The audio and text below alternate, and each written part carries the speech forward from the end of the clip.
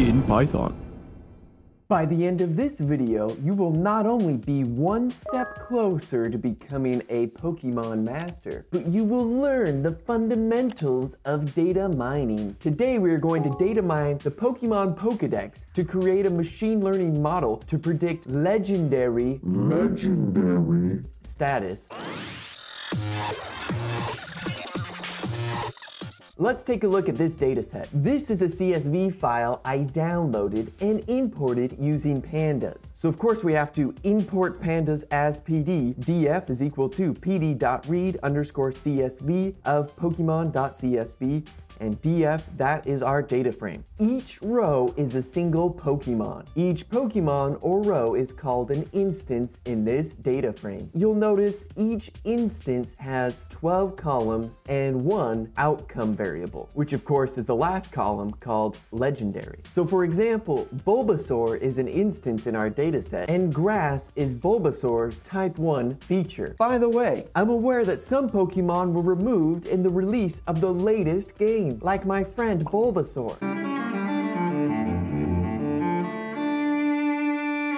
But we are gonna use all of the Pokemon that have ever been released. And yes, that includes this weird ice cream Pokemon. And this little beaver, which I gotta be honest, this beaver Pokemon reminds me of Justin Bieber. But that's probably just because Dwight Schrute on The Office thought that Justin Bieber was actually Justice Beaver, a crime-fighting beaver. Who is Justice Beaver?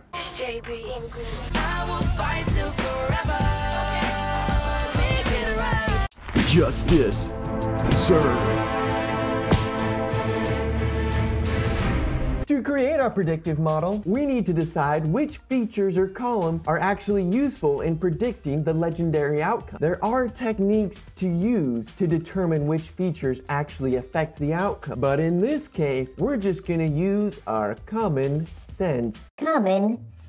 For example, a Pokemon's name is unique. That's probably not going to tell us whether or not they are legendary. But attack power and other statistics might be more interesting, because legendaries are known to be quite powerful, meaning that their stats are really good. So the total, attack power, defense power, special attack, speed, all of those might be indicators that we do have a legendary. But when it comes to types, the Pokemon number, the generation they come from, I think there's clear arguments for why those wouldn't be good indicators if a Pokemon is legendary. Based on this knowledge, we're gonna split our data into an X and a Y. Just like in elementary functions, you plug in X, you get out Y. So in our case, our model will be plug in the features we want and we get out legendary or not, which is Y. X will be the features used in the prediction and Y will be the outcome we want to predict. So in our code, we'll do X is equal to df.drop, columns is equal to, we'll get rid of number, name, type 1, type 2, legendary, of course, because that's our outcome, and generation. And for Y, that's our outcome that we want to predict, so we'll just keep it as the legendary column. To create our model, we're going to train it on our data. In other words, our machine is going to learn the data in an intelligent way. I'm learning. And one technique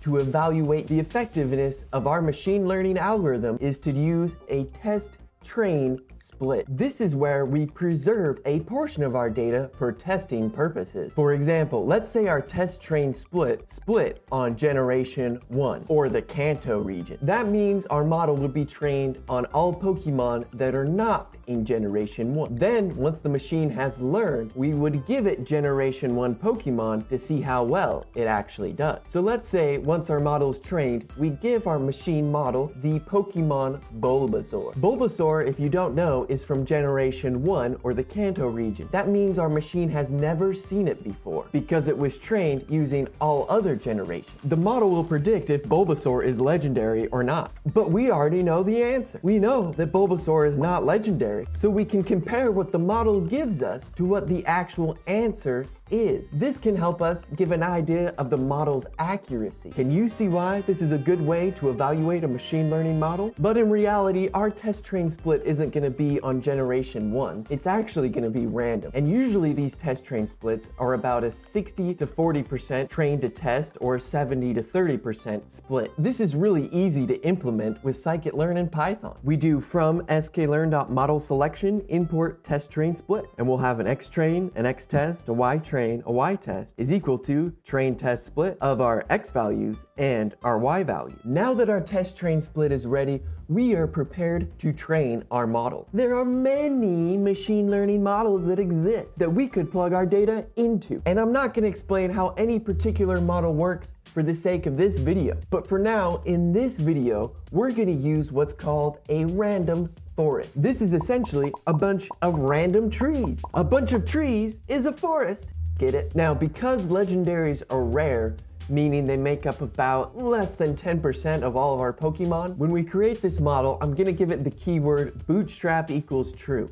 Import random forest classifier as RF, and we create the model. CLF is equal to RF, bootstrap equals true, CLF.fit, X underscore train, and Y underscore train. I'm learning. Now, real quick, I want to show you what one of these trees actually looks like because I visualized one of them for you. Here's an example of what this code is actually creating. So you see, it's just a decision tree based on the features we gave it. So in this example, at the very top is speed. If the speed is less than or equal to 88.5, it's true. If it's not true, then we go to the false direction. And we basically follow down that tree, and at the end, it will determine if our Pokemon is legendary or not. And if you want me to make a video on how you can visualize these random forest trees, let me know in the comments below. But remember, with our test train split, we are prepared to determine the accuracy of our model because we already know if Bulbasaur is legendary or not. We already have the answers to our testing outcome. So to assess this testing data, we just type clf.score of x test and y test, and it will give us out a score of how often it was able to correctly predict if a Pokemon is legendary or not. And you see here we get 0.965. That's pretty good. That means 96.5% of the time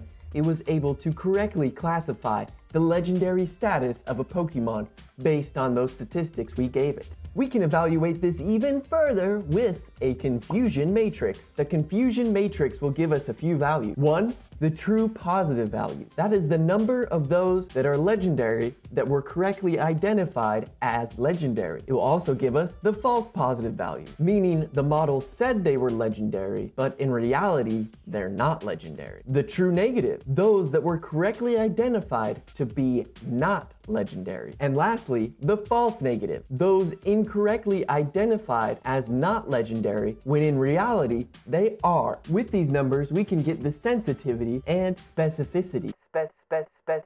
Specificity, which are common metrics used in analyzing a binary classification prediction model. In a nutshell, sensitivity is how good the model is at finding legendaries, and specificity is how good the model is at saying a Pokemon is not legendary. To calculate sensitivity, you do true positives, so those that are legendary that were correctly identified as legendary, divided by true positives plus false negatives, which is basically every Pokemon that is actually legendary. For specificity, it's the opposite. On top, you have the true negatives, which is all of the Pokemon that are not legendary that were correctly identified from our model as not legendary, divided by the true negatives plus the false positives, which is essentially every single Pokemon that is not legendary. And we get out sensitivity at 0.8 and specificity at 0.983. So in our particular case, our model has good specificity, which means it's really good at telling a non-legendary Pokemon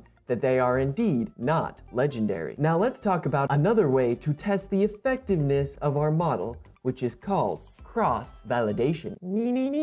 This method is the best assessment of your model. Basically, it takes your entire data and divides it into equal parts, and then performs multiple test train splits. A 7-fold cross-validation will split your data into 7 parts, and a 10-fold cross-validation will split your data into 10 parts. Now, I've been taught, though I haven't looked into this myself, that the tenfold cross-validation is actually the most optimal. Here's what this looks like. It breaks your data down into 10 different segments. This is done randomly. Then it will pick each segment to be a testing segment and use the remainder as the training segment. So what it's doing is performing a test-train split 10 times. So as you can imagine, this is going to give you back 10 different scores. The goal of this is to catch any selection bias or potential overfitting. To do this in Python, we do from scikit-learn.model-selection import cross-val score. So you'll notice our model is now CLF2, and I'm taking cross-val score,